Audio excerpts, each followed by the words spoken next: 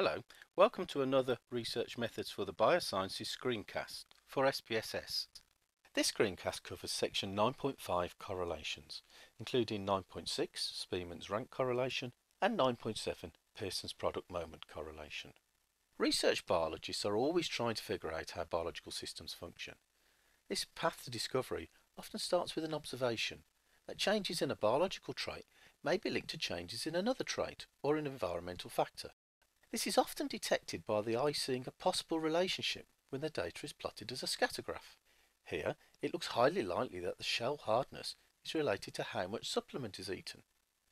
Often, however, many other biological and environmental factors can affect the trait we are interested in, and it can be difficult to be sure there is a relationship with so much noise about. You can see these points do not form a perfect straight line. This is where we can use the Spearman's rank correlation and the Pearson's product moment correlation to give an indication whether the relationship you see is real. The Pearson's product moment test is used on parametric data. If you do not know if your data is parametric, then check out my screencast called Is My Data Normally Distributed? If your data is not parametric or you are unsure, then you can use the Spearman's rank correlation. I've already entered the data into SPSS from table 9.8, so let's do the tests. We can perform both tests at the same time as follows. Track up to the Analyze menu and click to reveal a drop-down menu. Track down to Correlate and click Bivariate on the menu sublist that appears. A window should open that looks like this. In the window you will see two boxes. The box on the left contains all our variables that we have in our datasheet. The box on the right needs to contain the variables that we're going to analyse. So my first task is to drag and drop my two variables from the left box to the right hand box. Now I need to select the tests, which I can do in the correlation coefficients area. We can see that the Pearson's product moment test has already been selected. I'm now going to select the Spearman's rank correlation box by clicking on it. If you are doing a one-tailed test, you'll need to click the one-tailed radio button. Most people, however, will be doing a two-tailed test and that radio button is already selected. I can now press OK to ask SPSS to perform the tests.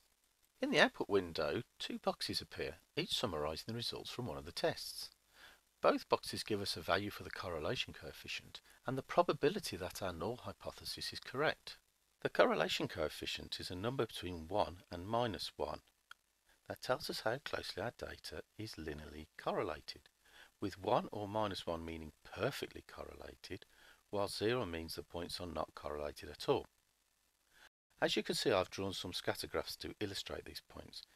The middle graph shows an R value of 1, shows that all the data points lie on a straight line. But as the R value decreases from 0.85 to 0.7, you can see the scatter of the points around the line increases until we eventually reach an R value of 0, where you cannot functionally draw a line through it at all. The points are totally scattered. A minus correlation coefficient suggests that as x increases, y decreases, so the slope is in the opposite direction to a positive R value. Check out the book for more information. We can see the result for the Pearson's product moment correlation is 0.994. It looks as if our data is correlated, but is this due to random chance? After all, our null hypothesis states that there is no relationship between the data. This is where our second value, the probability that the results are due to random chance, is important. So what is the meaning of the p-value? A p-value of 1 means we can accept the null hypothesis as true, whereas a p-value of 0 means we can accept the null hypothesis as untrue. As we travel from a p-value of 1 to 0, the transition point between true and untrue is set at 0.05 in the biological sciences. The smaller the p-value below 0.05, the more confident we can be in rejecting the null hypothesis.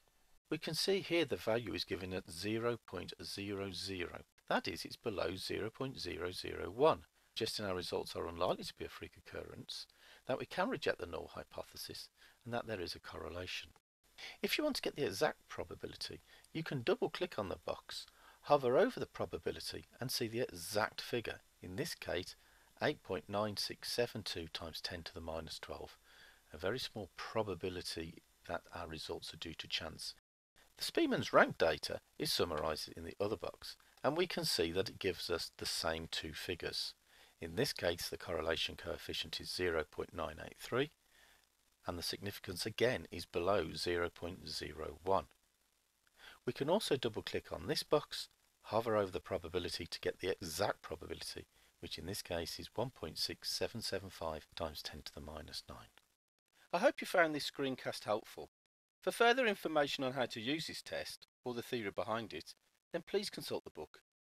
More information on how to use the program to perform the test can be found in our online web guides located in the Resource Centre.